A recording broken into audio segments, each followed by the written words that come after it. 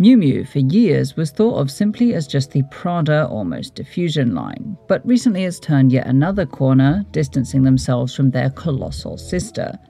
So, how has one woman managed to develop two distinct luxury labels loved by millions? Miu Miu was established in 1992 by none other than Miuccia Prada, the eponymous head of the Prada brand, with the name Miu Miu being her family nickname. Their debut collection, Spring-Summer 93, was a collection of cowgirl-themed clothes of suede, fringing and cotton dresses. The brand was meant as an unabashed creative outlet for Mrs. Prada that was supposedly less concerned with trends or profits and more inspired personally as the woman she wants to be. That was at least in concept, because Mrs. Prada and her team are heavyweights in the retail business for a reason, and for Miu Miu, they had a vision of youthful looks and a more spry tone to appeal to the youth market, who at the time Prada wasn't directly targeting. But despite being able to open their first store a year later in 1993, just before the release of the Autumn-Winter 94 collection, the brand didn't see the projected explosive success right off the bat. Instead, they found themselves struggling to differentiate themselves from Prada, meaning they instead focused on a softer rollout for the brand, which I suppose should have been preempted. It's hard to change an artist's handwriting to a differentiating amount, especially with a new business that has yet to develop its own house codes. Though this is a tad ironic, because in this very collection, we see now obvious brand identifiers like this collar, the pleated short skirt, and repetitive use of rivets or poppers. But they hadn't been secured as identifiers just yet, being that this was their first usage. So, to help with this problem of separation from Prada, from 1994, the brand was moved to America for 3 seasons, where it showed to mid-critical success. Then once in London in Autumn-Winter 97, before moving back to Milan for a spell, starting in Spring-Summer 98. Miu Miu at this time wasn't really commented on critically in large quantities, at least that I could find. But from this Vogue interview from her Autumn-Winter 97 show, we can see that because of the provenance that comes from being associated with Mrs. Prada, the company was still commercially viable in Europe and America, though not yet in Asia. Realistically, the product was good and commercial, with a full product range of garments, shoes, bags, etc., which were able to keep them profitable. They just didn't have more desirability over other luxury offerings to allow for higher margins. So, because of this profitability in their wide product range, Miu Miu managed to successfully launch a menswear line in Spring-Summer 99 to diversify their portfolio.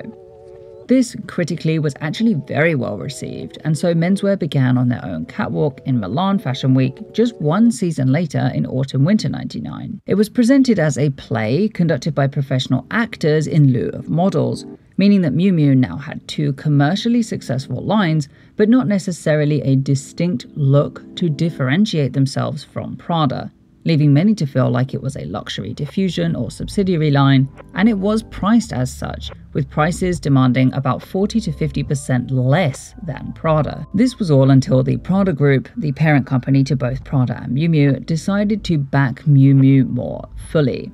Likely because by this point the brand has had time to incubate well and had naturally grown a loyal customer base with a few brand identifiers over the years, like these pieces, which include color detail collars, the 60s as inspiration, stripes in general, baby pinks and mini skirts, which contribute to a more recognizably Miu Miu look that had potential to recuperate some of the money lost from the failings at Jill Sander, which was another brand owned by the Prada company that was not doing well. In my opinion, despite the low initial sales, I think this change to Miu Miu began in Autumn-Winter 02, which is really the first collection that is still currently recognizable as Miu Miu all of these years later, with elements we've seen before now cohesively presented, like this hooded silhouette, color blocking, 60s influence, and more leggy looks.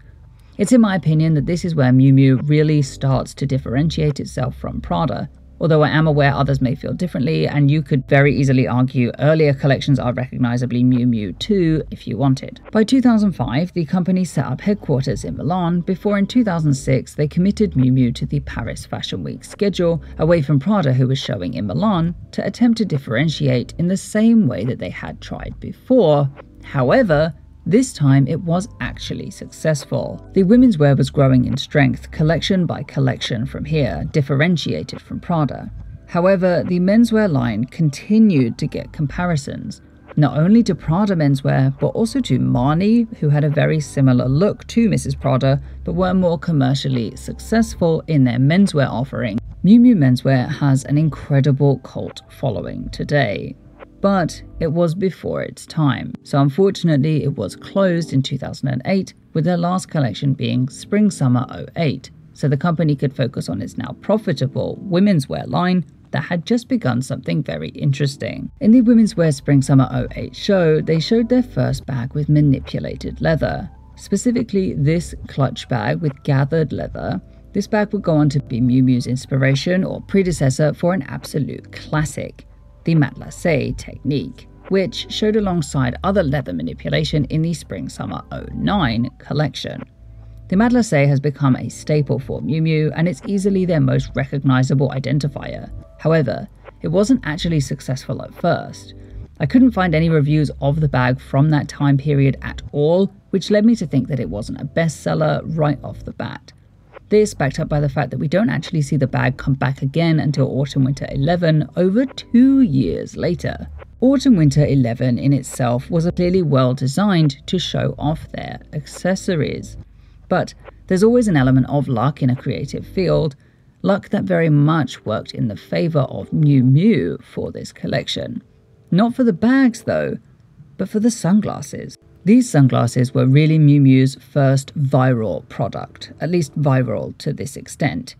They were all over the fashion magazines at the time, available in a wide range of colors, accessible in significantly more retail locations as they were stocked by Sunglass Hut, and I remember so desperately wanting them.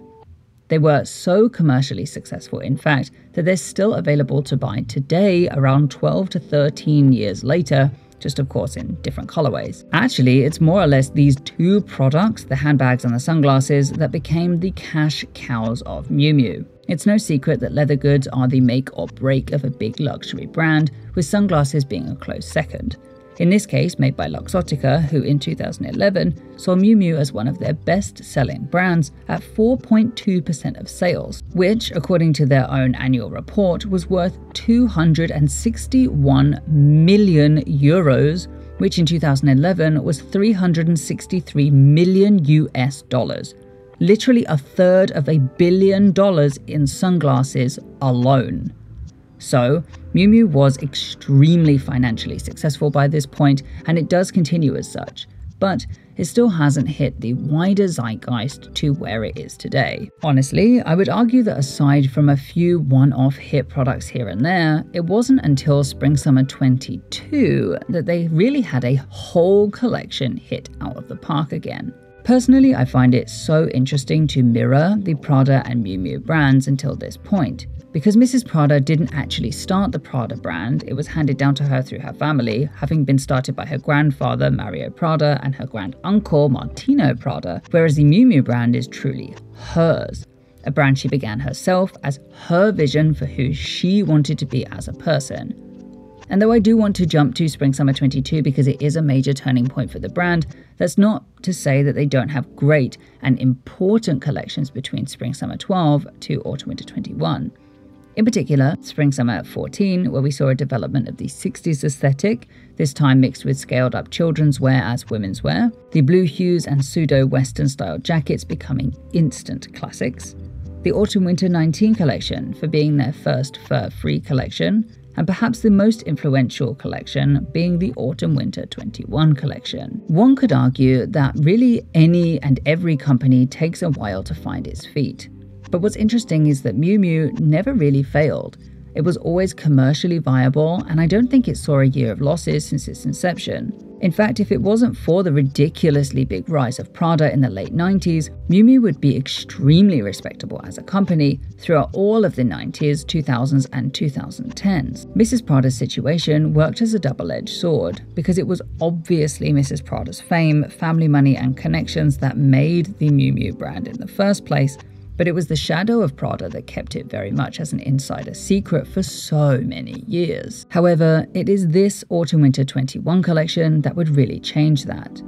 It's not like the genius of this collection came from nowhere. Obviously, Mrs. Prada is a well-established designer, so in almost every collection, all of the house codes are present and the color palette is consistent, as well as everything relating to everything preceding it.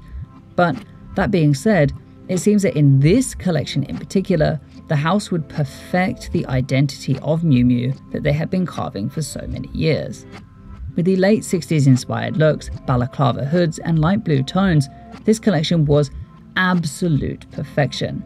And I think the company knew that it would be a turning point too, considering they took to the slopes to show off the pieces in this very grandiose way, making the most of a bad corona situation. The collection, though heavily praised in the fashion sphere, saw little attention outside of it, save for some of the more unorthodox looks like this one, which was certainly questioned by online critics.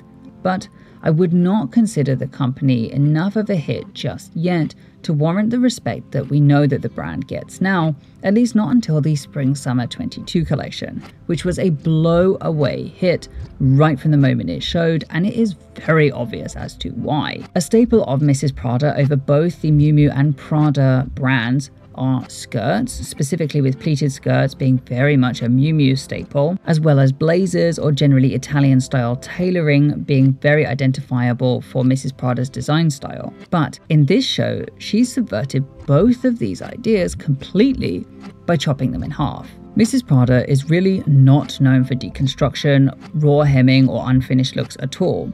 So for her to show exactly that was a statement in itself, bound to get people talking. It was taken by many critics as a response to people returning back into work, having forsaken now bygone dress codes, yet being forced to redon themselves in them, have now cut them up in an act of rebellion, like we did back in school if you were also forced to wear a school uniform. The collection was clever, timely, and looked great, meaning it resonated both on the aesthetic and emotional levels with viewers. Mrs. Prada and company, being extremely savvy business people, cottoned onto this very quickly and went to work with getting Miu Miu in editorials and seen on celebrities the world over. Specifically, they sent out this miniskirt to every magazine, every celebrity they could, to get the Miu Miu name out there once more. So much so that it created a huge deconstructed miniskirt trend that is still very popular on TikTok today. The collection was marvelous and the marketing was strategically respectable too. I think really the only misstep in the campaign was not signing a Western actress along with Imuna as the brand ambassador. In Korea, she's known now more for her acting than her working girls generation, but I wouldn't say she was known for being particularly unique in her fashion choices at all. This actually works in the Asian market where simple, well-made garments run queen, but for the Western audience, it doesn't quite translate as well and doesn't relate as well to how the audience perceives the Miu Miu brand. This pretty much comes down to how the brand is marketed differently between the East and the West.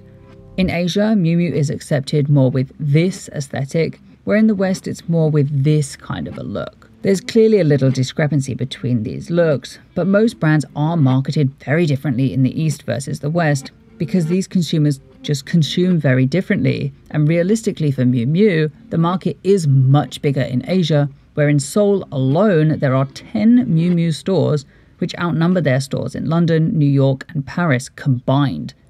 But still, having just Yuna as a brand ambassador doesn't holistically work for both markets. That being said, interest in the brand was growing exponentially at this time.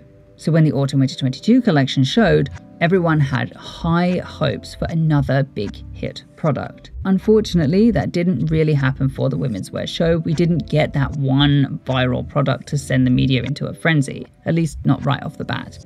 But what we did get was the return of menswear. You may remember how I mentioned menswear was halted in 2008 and had grown a cult following since.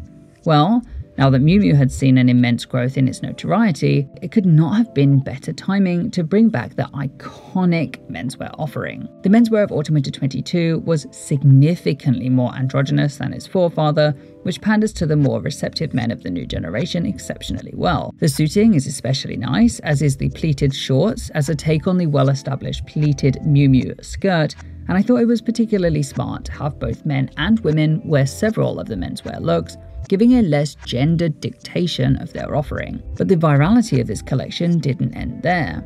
because more recently, as this collection has come into stores, we've seen a huge surge of interest into the ballet flats that were shown on the catwalk but didn't hit a wider interest until they were made available in stores with various iterations. Specifically on TikTok, Miu Miu got their serious viral moment going again.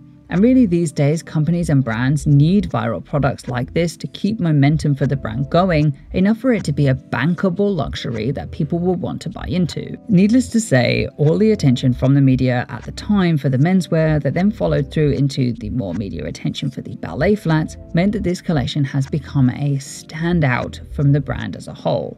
Meaning I and many others were very much excited to see some more menswear and some more great design at the Paris show that showed recently for Spring/Summer 23. This collection was once again iconic, bringing back the new house codes of short skirts and shorts in the pleated style, lots of midriffs and a very androgynous look.